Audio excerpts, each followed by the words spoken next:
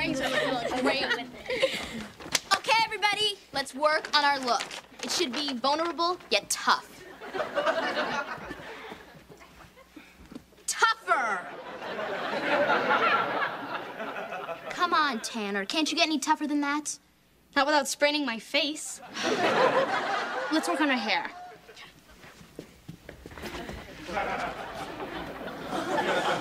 We better go. It could be contagious. We're practicing how to pose for our album cover. Sorry, we thought you had cooties.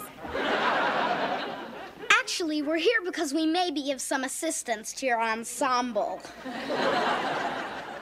Look, unless you're here to help the band, get lost. Kimmy, stay with me on this. Derek and Lisa are great singers. If you let them in the band, you definitely win the contest. Excuse me when I say... I was afraid of this. The risk of humiliation has borne bitter fruit. All right, Michelle, you and your friends beat it. I got to work with the band. You can start on their personalities.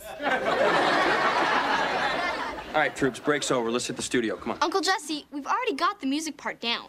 Now we need to work on our look. You already got the look. You look like 4 girls who need to rehearse. Now, I'm not going to be on the side of that stage calling out chords to you guys.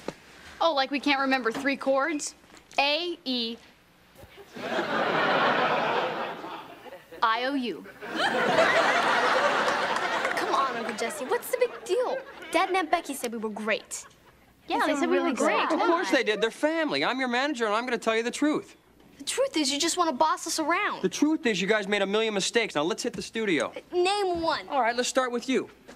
You missed about 3 or 4 chord changes. You were flat on the first verse. Your guitar playing slowed the whole song down. I said one.